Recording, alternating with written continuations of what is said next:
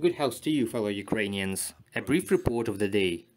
I held important coordination meetings. The Prime Minister, the Chairman of the Verkhovna Rada, our international experts, and the office's domestic political bloc. We agreed on a course of action for the coming weeks. In particular, the government has approved the proposals of the Verkhovna Rada to adopt amendments to the state budget, with more than $500 billion allocated for defense additionally. All funds will be used to provide financial support to the military, to support our defense sector, and to buy defense equipment, including drones. We will do everything possible and impossible to strengthen our warriors. We also discussed humanitarian demining, something that is very vital, literally. As of now, more than 170,000 square kilometers of our territory remain dangerous because of enemy mines and unexploded ordnance.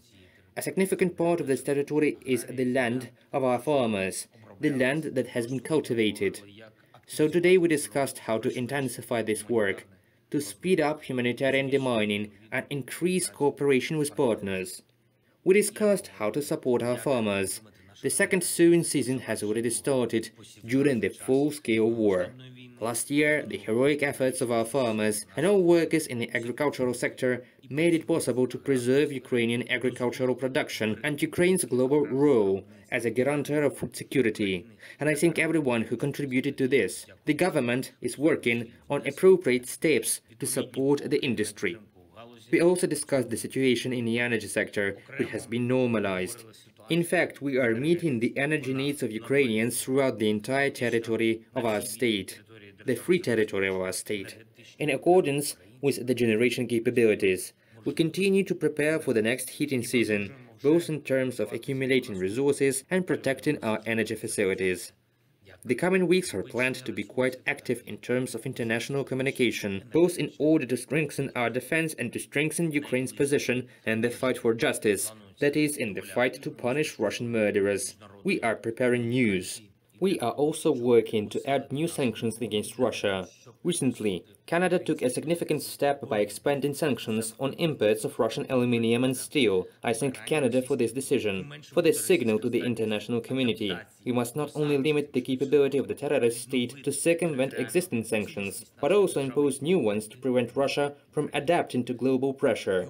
The less the Russian ability to adapt the sanctions, the sooner we can restore the territorial integrity of our country and return peace to Ukraine. And of course, our defense forces, our soldiers and global pressure on Russia are the only effective guarantee of protecting the freedom of Ukraine, Europe and the free world. As always, I was in touch with our commanders and intelligence. It is very tough in the east, very painful. We need to destroy the enemy military might, and we will. Bilohorivka and Marinka, Avdiivka and Bakhmut, Vuhledar and Kamenka, and all other places where our future is being decided, where our future, the future of all Ukrainians, is being fought for. I am grateful to each and everyone who is now in combat.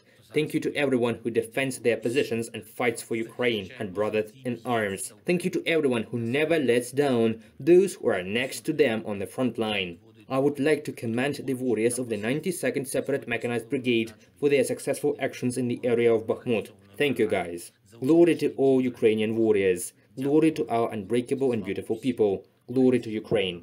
Слава нашому незламному і прекрасному народу. Слава Україні!